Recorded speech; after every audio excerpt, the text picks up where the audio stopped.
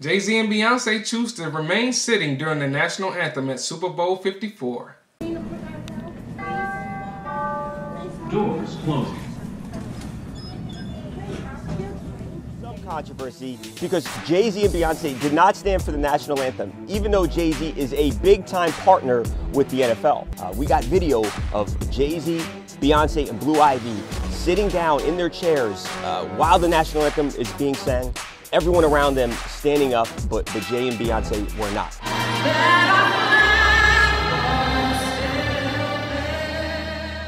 Now, this was a topic that I wasn't even gonna give any lip service to. I'm sick and tired of all these people that are trying to divide this country. And you know, since Trump was elected, that's all we get from the left. The only effort we see them putting forth is trying to get the president, who's got this country in a better position than it's ever been in many cases, out of the office. And I'll say this: there's an election coming up in November. And there's a lot of people out there who do not know the truth. They are deceived, and they're about to make a decision to vote based on emotion and false narratives. Because fake news is a real thing. It's absolute fact that it's owned by nefarious politicians and other people who want to put out false narratives, and they want to create division and chaos. And if you don't believe that, if you're getting your information off of mainstream media, you don't know what's going on, and you're totally in the dark. They told you for 3 years that Trump colluded with the Russians, and they said smoking gun. They used the term smoking gun like 5 million times, but then the Mueller report came out. Not only did it exonerate and clear Donald Trump of any wrongdoing, but it also implicated the Democrats and other deep state actors. I think it was like $20,000 paid to Fusion GPS by Hillary Clinton and her campaign to dig up these lies, to get this file, a Russian dossier with nothing but stupid stuff, lies about Donald Trump. They took it to a foreign intelligence surveillance court and deceived the court. Didn't tell them that Hillary Clinton paid for the research, leaked it to the media, used that as a basis to get the warrant to spy on Americans. Now that's the absolute truth, and you don't know because you're watching mainstream media. They refuse to put out the truth, and it's sad. It's really sad. They told you that Trump, you know, he did improper things on the phone with Ukraine with the quid pro quo, and they told you that he tried to withhold all of this funding and aid. And they thought that he would never release the transcript of the phone call. Well, guess what? He did. And not only did we see that he did nothing wrong, we see that Hunter Biden is doing the very things that they claim Donald Trump did, but he's not under investigation. And see, this is the thing. It's just like Joseph Goebbels, the minister of propaganda for Adolf Hitler. You put out all his false narratives and it gets people in a frenzy, so they don't know. It's got a bunch of lazy Americans. But as black people, we don't have the time to be lazy. We can't be lazy. If we really want to see social progression in this country, then why do we continue to put people like Jay-Z, Beyonce, LeBron James, T.I., Killer Mike, Alicia Keys? Why? Al Sharpton? Really? Why do we put people like this and allow them to be the face and the voice for black America? It doesn't make any sense. These people claim to be all for America. All for black America. They say that they speak for us, but they continue to encourage us to vote for and support legislation and things of that nature that has kept us oppressed. Almost 100% of Democrats were against freeing the slaves, and then once we did finally get free, then you see the KKK party pop out of the Democrat Party, and it was the Republicans that started the NRA. Why? So black men can defend themselves. That's why. You fast forward 100 years later, the Democrats giving us Jim Crow laws, Bill Clinton giving us 3 strike laws. Hillary Clinton went to the Breakfast Club, told us that she keeps hot sauce in her purse. Now my mama don't even keep hot sauce in her purse. My aunties, my sisters, this is not something that happens in black culture. And then they asked her, is she pandering to the black vote? And she wants to know, is it working? So what's something that you always carry with you? Hot sauce. Really? Yeah. Really? Are you getting information right now? Hot sauce. Hot sauce in my bag, swag? That's us. Really? Yes. Now, listen, I yes. just want you to know, people are going to see this and say, okay, she's pandering to black people. Okay. Is it working? And this is the people that Jay-Z and Beyonce were supporting and wanted us to vote for. The same woman who said that Margaret Sanger was a great woman and that she was tenacious in her vision.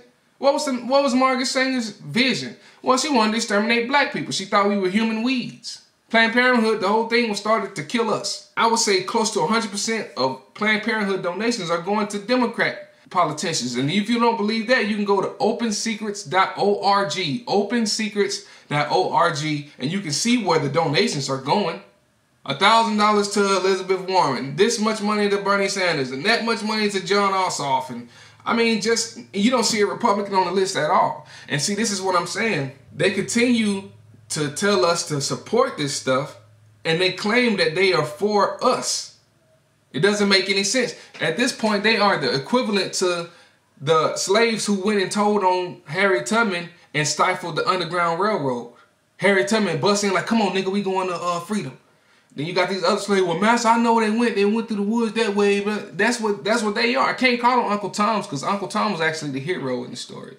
They Sambos or Coons or whatever you want to call them. That's them. Because honestly, I would expect people like Jay-Z and Beyonce to know what's going on in the country, to know the statistics of the type of government that's been killing cities like Detroit and places like Philadelphia and LA and Atlanta. All of these different places who just pretty much run down.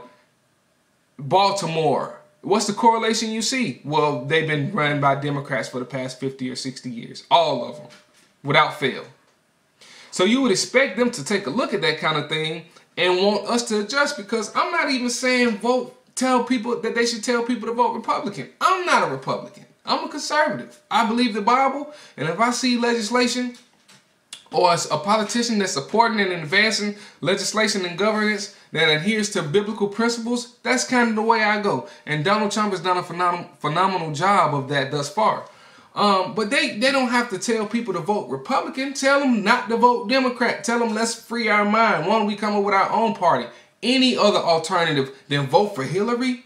Killer Mike had you following Bernie Sanders when he knew good and well that the DNC was rigged against him. So we giving all these donations and everything to somebody who doesn't even stand a chance, and he knows it. Maybe Killer Mike didn't know it, but it just shows you either they are not smart politically, or they are smart and they know what they're doing and they want to keep us down. And these are our people, quote unquote. These are the faces for our community, the ones who claim to be for us. People like T.I. You know, all of these people who've been so vehemently against blacks. I mean, vehemently against our president. People like Snoop Dogg. You know, ain't nothing good coming out of this, because they want you to hate the president so bad, but they don't give you an alternative. And the alternative they are giving you are the same things that's been keeping us where we are for 50, 60, 100 years. It doesn't make any sense.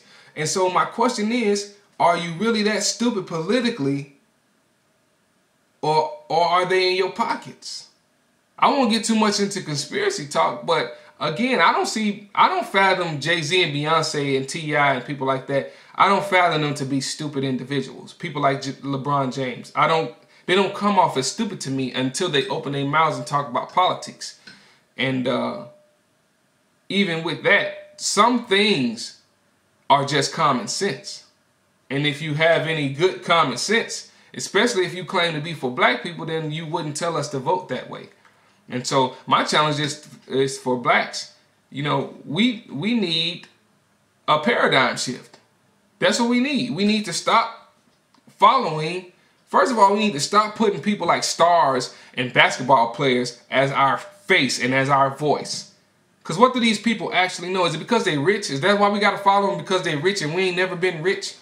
No, I want to talk to somebody who knows what they're talking about, who knows a little bit about legislation, knows about the history of the country. Don't piss on me and tell me it's raining. That kind of thing. Like, give me something concrete. I don't want to vote for the people who want to take my guns away and I got a family to feed. I don't want to vote for the people who want to charge me at 40% tax rate and I work hard every day. I don't want to give 40% of my money, every dollar I make, to the same government that's been putting drugs in our communities. You want me to vote for the people who telling me to give 40% of my money, my hard-earned money, to the same government that was putting drugs in our communities since day one, and that's been killing us with medicine, and won't even educate our children. Gave us Common Core, these Democrats. They won't even educate our children properly. But you want me to give more of my money to them? You want me to support them?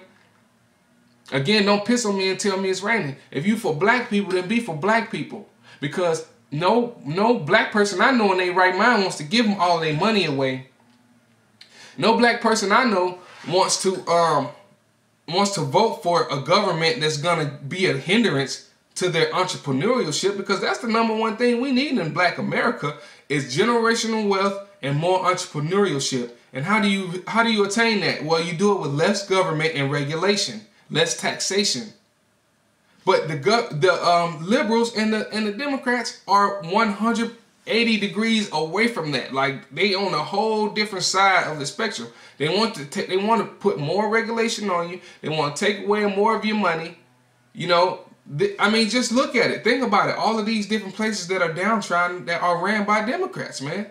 So why are our leaders telling us to keep following these things? It doesn't make any sense. And so I think as black people, we need to really consider that. We need to really think about that and talk about that amongst ourselves, because we got an election coming up and it's very pivotal. It's very important. And we're about to make a bunch of decisions as far as voting is concerned out of emotion and just flat out sheer ignorance, because the fake news is saturating this place. So when you come to me talking about Jay-Z and Beyonce didn't stand for the anthem, I don't really care about that. Progressive liberals never stand for the anthem. I'm not surprised. That's so 2018. That's so 2019. Why do we give any attention to discussions like that? We need to be galvanized in this country. Any liberal that you know that will listen and actually want the truth, that's what we need to be trying to give more attention to and focusing on, especially in Black America, because again, it's very pivotal, this election coming up in November. I don't want to talk about people standing for the national anthem or sitting for the national anthem. I didn't see Colin Kaepernick on my TV. I didn't hear his name, and I thought it was lovely. Keep that clown as far away from my TV as possible. I was just glad I didn't see him. Man, Colin Kaepernick. I'm so sick of people trying to divide this country. We need to be unified, because the number one issue that's plaguing the people is corrupt government. It's elitism, not racism, that's plaguing us. That's the last thing that's plaguing us is racism. It's elitism. It's these people who think they know better than us, who think they can override our votes, and who think that we should give them our money and our guns so they can own us. That's what's killing us. And we can't realize that if we stay divided. And I don't want to talk about nobody dividing the country. But what I do want to know is, why do our black leaders continue to instruct us to follow the same type of governance that has kept us oppressed? They owe us better than that. And we owe ourselves better leaders. I'm Isaiah Gates, and you've been watching The Subway Train, the modern Underground Railroad. Doors closing.